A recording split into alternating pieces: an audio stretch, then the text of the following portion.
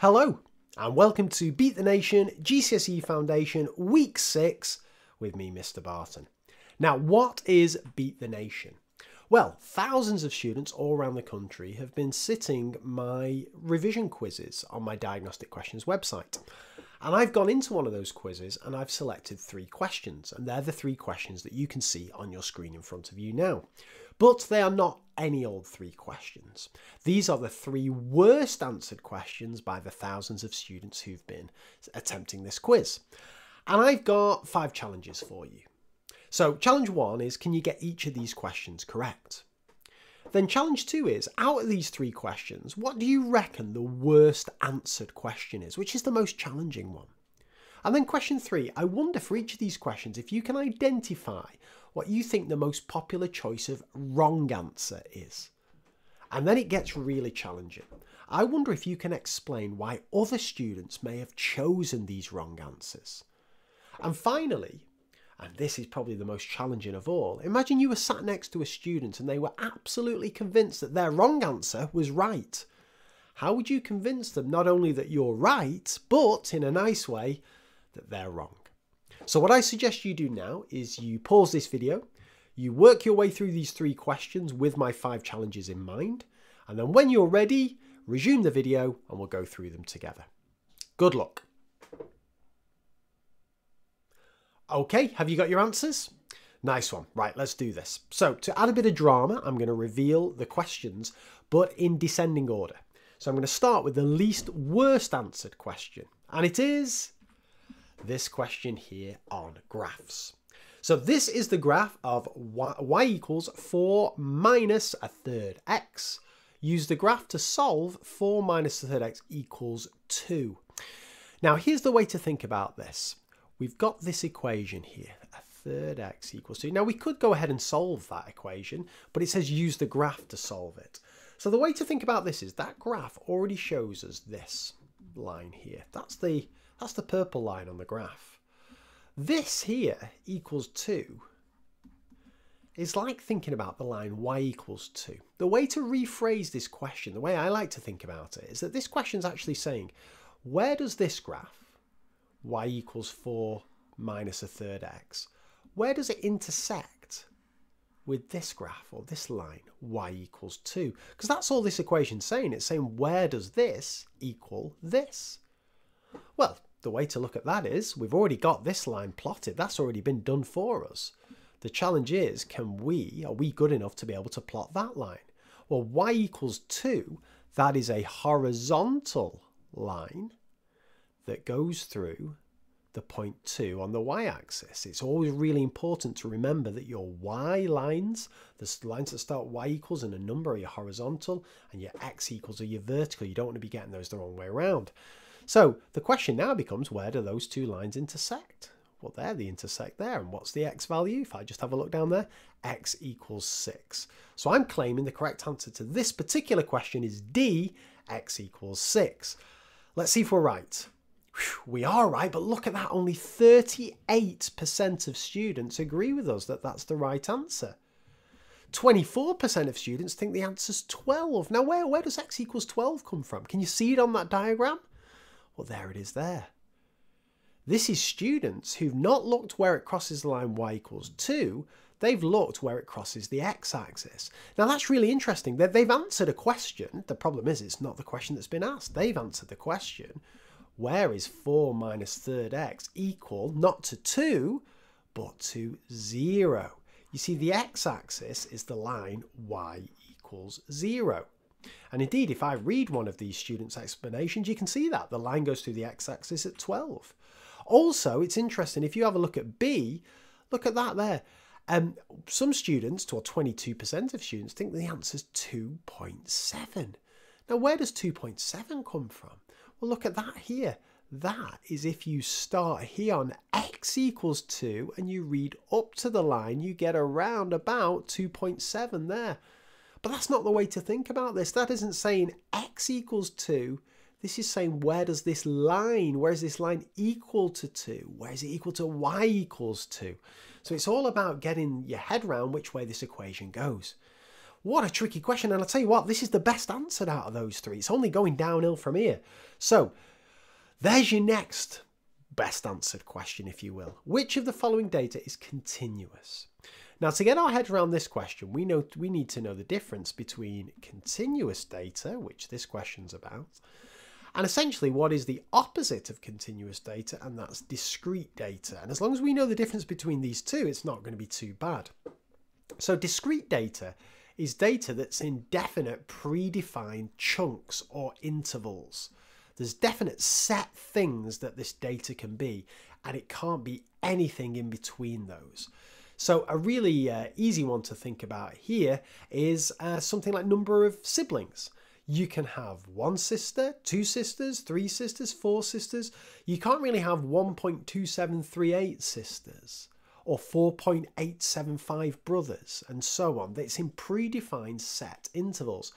Now, that doesn't mean everything has to be a whole number when you've got discrete data. Shoe sizes is a classic here. You can have size 2, 2.5, 3, 3.5, but you can't have those funny ones in between, 2.78, 3.21, and so on and so forth.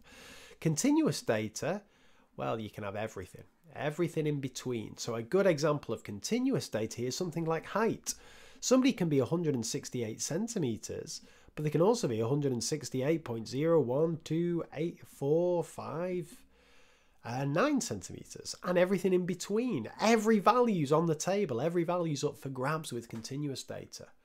So this question is saying which of the following data is continuous? Well, let's go through these. Number of siblings, well, I've just said no, that's set, it's predefined, so it can't be that one. Hand span, well, that's a measurement. How wide is your hand? Well, your hand could be something really, nice, like an integer value, 30 centimeters. But it could equally, and it's a lot more likely to be something along these lines. Some really crazy decimal number, because it could be anything in between. So that is definitely continuous. So that's looking likely, but let's just check. Shoe size, well, I've just said that could be size 2, 2.5, 3, and so on. It's predefined. Money in your bank. Now, you could have a whole number of pounds in your bank. So you could have 30 quid in your bank. You could also have pounds and pence, £30, 67 in your bank.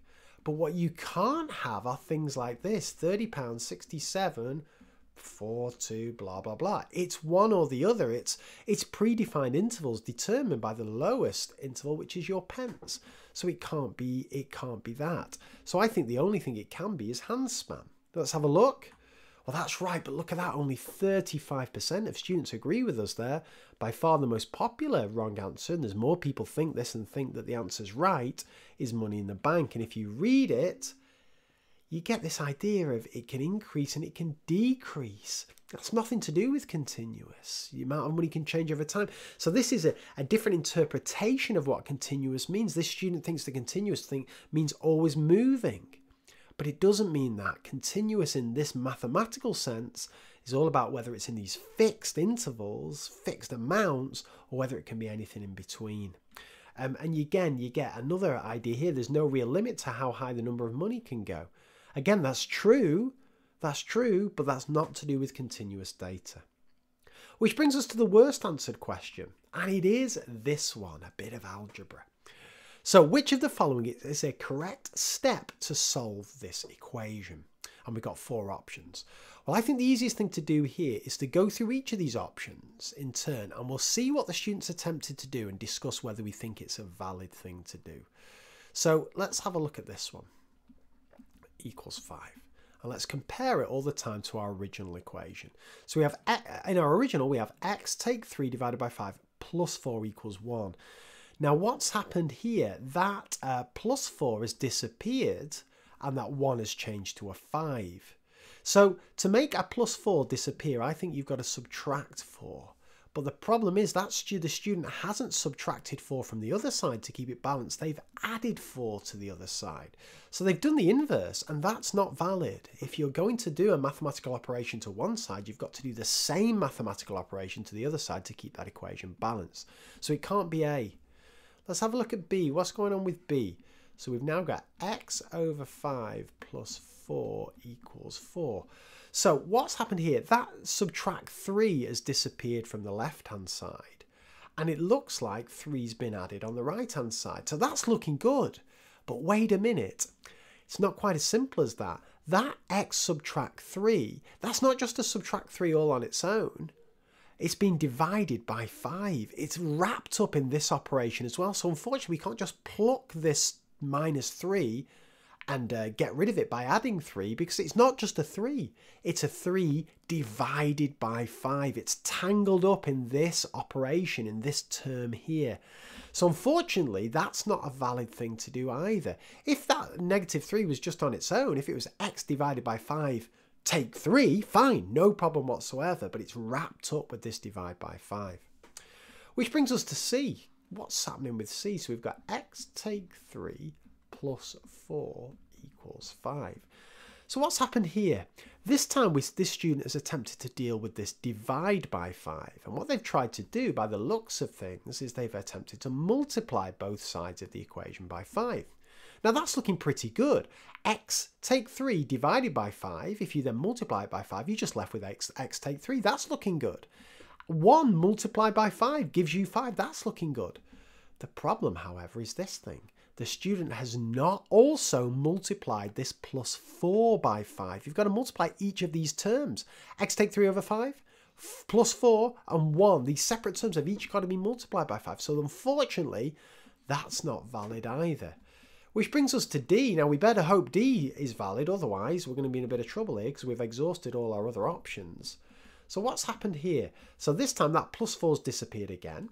So a valid way we spoke about to get rid of a plus 4 is to subtract 4. And on the other side here, we started off with 1, we subtracted 4, 1 subtract 4 gives us negative 3. So that's looking the valid one, where 4 has been subtracted from both sides. Wow, that was a tricky one, right? And again, it's no surprise that students found this tricky. Only 32% of students got this right. What's the most popular wrong answer? It's C. Why do students think you can do C? You multiply 5 by both sides. But we've talked about the problem is the students have forgotten that you also need to multiply that plus 4 by 5. You can see also that B is quite popular as well. The students adding 3 to both sides. But of course, that take 3 is tangled up with this divide by 5. So it's not that simple. How did you get on with those 3 questions? Really tricky questions. Don't worry if you struggled. We've seen thousands of students also struggle with them. But as long as we can confront them and talk through them together, hopefully we'll be on the path to understanding them. If this has whet your appetite for more, if you head to my website, diagnosticquestions.com/revision2019, you can access loads of these quizzes and try them and it'll mark them for you. And if you're a teacher and you want to get your students set up answering these, it's all completely free. Head to ed.co.uk, go to the revision schemes of work, and if you need your help getting your students on the system, send us a spreadsheet with your students' names and their classes to hello@ed.co.uk. Hope you found that useful. I'll be back with another Beat the Nation soon. Take care and bye for now.